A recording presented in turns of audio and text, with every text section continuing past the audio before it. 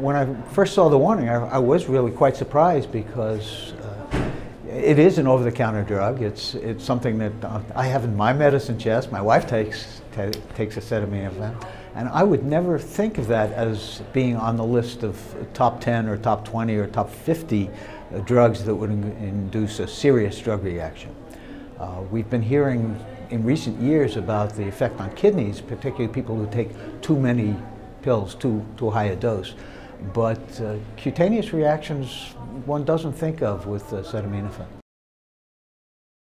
Dermatologists now are very, very sensitive to Stevens-Johnson syndrome and, of course, TEN, both because of the possible prognosis of the conditions and the fact that more patients are being referred to us early on in the case of drug eruptions.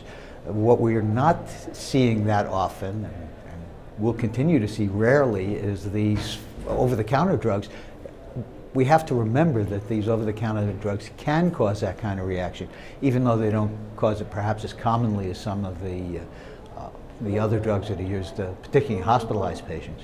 I think the main implication of this warning is going to be on the primary care physicians whose patients are taking these drugs, and will hopefully sensitize them a little bit more when they see a rash that they think might be a drug eruption of some sort, to include over-the-counter drugs such as acetaminophen in their history taking, and then to make them much more sensitive to referring to a dermatologist early on so that these patients can be treated appropriately.